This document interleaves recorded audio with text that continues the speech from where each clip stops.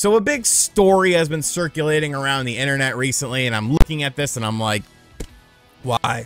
Like, okay, I think everyone already knew this, especially people who are subscribed to RGT85, because we talked about this a couple months ago on the channel. But now, once again, this news itself, the story itself is starting to get thrown out there. Once again, it's been corroborated by yet another outlet, so it's gaining steam once again. It has to do with a lot of things happening right now involving Nintendo, the whole E3 situation, and The Legend of Zelda Tears of the Kingdom.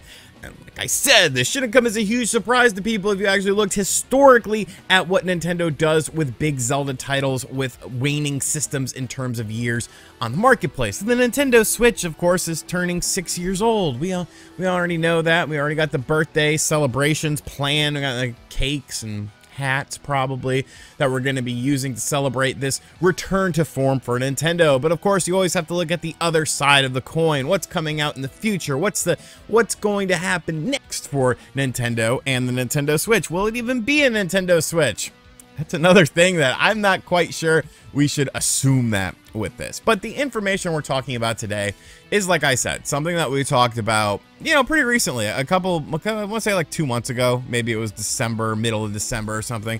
But that's the impact of The Legend of Zelda Tears of the Kingdom. Because once that game, you know, comes out, it's kind of like, what are they doing next with the Switch? Like, what games, what big AAA titles is Nintendo going to work on? And in that video, I thought to myself, you know, because there was a VGC article out there that said, don't expect anything really heavy hitter wise, you know, AAA titles in the second half of 2023 with the Switch after Zelda comes out. And to me, that made perfect sense. When you look at the history of Zelda titles, usually it's you know, the swan song for the current system that's usually released on another platform as well. When you look at something like Twilight Princess on the GameCube, it also released day one on the Wii. When you look at, of course, Skyward Sword, which came out towards the tail end of the Wii's life cycle, 1 year after that, Nintendo really didn't release many titles, big titles, we should say, for the system. And then we got the Wii U, and then everything was ported over to the Wii U, all your classic Zeldas with HD. And then, of course,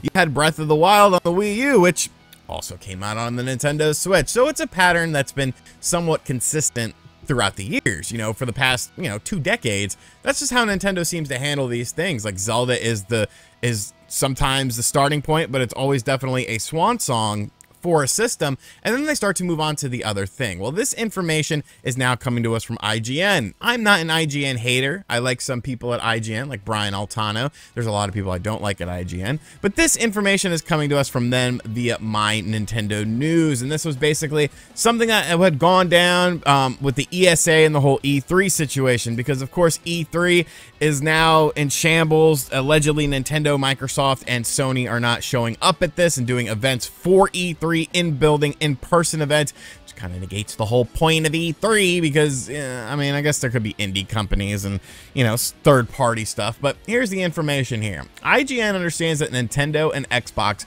were initially invested in having a presence at the event, but both had to pull out for reasons unrelated to the show. VGC has since reported Nintendo opted to not take part in the event due to a light second-half release schedule not justifying the event space, information that IGN can corroborate. So basically what they're saying is, after The Legend of Zelda Tears of the Kingdom, there's not going to be a whole lot of things going on as far as AAA titles. Now, before we get into the statement itself, we have to talk about the 2 titles that we know about that we can confirm exist that don't have a release date. Pikmin 4, which is supposed to come out this year, and Metroid Prime 4. Pikmin 4, I'm sure will be a great game. I'm sure it'll be a great game. Is Pikmin 4 a game that you're going to build your E3 presentation around? Is that going to get people excited? You know, it's more of a niche title. It's a well-done title. It's not a title that I'm interested in, but it's more of a niche title. So I don't feel like, you know, that's going to be something that gets, like, tons of people excited. Like, I feel like, you know, it's a nice complimentary game, and I'm sure it'll sell decently for the Pikmin titles as far as those games are concerned, but these aren't like, you know, 5, 10, 15 million unit seller games, the Pikmin franchise. So this is kind of a smaller title. Metroid Prime 4 is the more interesting one, though, and I think part of it is because I believe you could build something around Metroid Prime 4. I believe you could do a presentation, you know, be on the show floor, have a bunch of cool Samus stuff on there, but that game's not coming out this year. Like, it's just not. I'm not even sure it's gonna come out on the Switch sometimes, man. Like, this has been the biggest mystery game. You know, people talk about how companies take 6-7 years to make games, and oh, Nintendo games don't have that problem. It's like Bayonetta 3, Metroid Prime 4. Like, every company is subject to having delays with games. I mean, look at the Breath of the Wild. Breath of the Wild 2 or Tears of the Kingdom has been 6 years.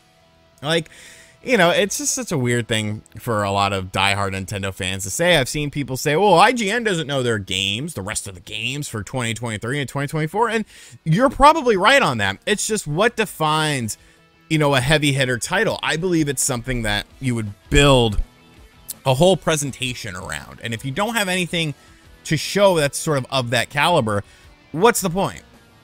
What's the point? You know, why would you waste your money? Because the E3 is expensive, and you don't even really necessarily need E3 to get your games out there. You have PlayStation, you have the State of Play event, you have developer directs with Xbox, you have Nintendo directs with Nintendo. Like, it just seems like a dying medium. But the fact that none of the three big companies are going to be there is kind of like, I don't know, it's kind of throwing dirt on the corpse of this. I think Nintendo, but to get back to the main point, I still think Nintendo is going to release games for the Switch. I just don't think they're going to be, you know, genre-defining, huge, AAA, high-budget experiences, because I feel like they're going to want to put those games on whatever the next platform is. And are we going to see cross-generational games between the two platforms? Maybe. It depends on what this secondary platform is. Could Metroid Prime 4 end up skipping the Switch and just moving over to this new platform? I don't think that's outside of the realm of possibility.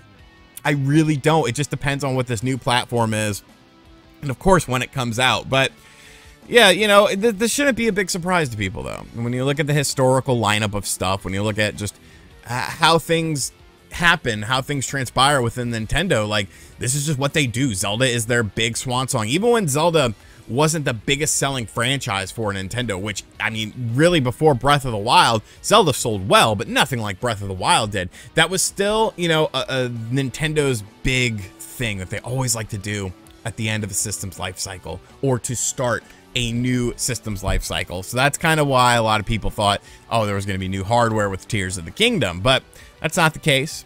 I think, you know, within a year of Tears of the Kingdom, you might see something. But it's an interesting thing. You know, it's definitely something, because you have to get into the whole schematics of it. You know, what defines a AAA game? What makes one person happy might not make the other person happy.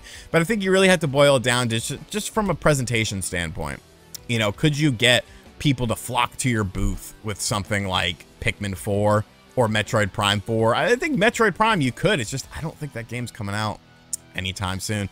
But let me know in the comment section down below what you think of all of this. Do you think this is just hoopla and hoopananny, and Nintendo's got some choice cuts up their sleeve, bigger titles than we've seen thus far? Or do you think that this is the way that things are going to go with the Switch as far as after Tears of the Kingdom? You know, it's just going to be smaller titles, you know, maybe some cult classics, some fan favorites. And as always, guys, thank you for checking out this video. If you are new to the channel, be sure to hit that subscribe button, like, comment, and share. Hit that bell notification as well. And as always, I'll catch you guys on the next video. Later.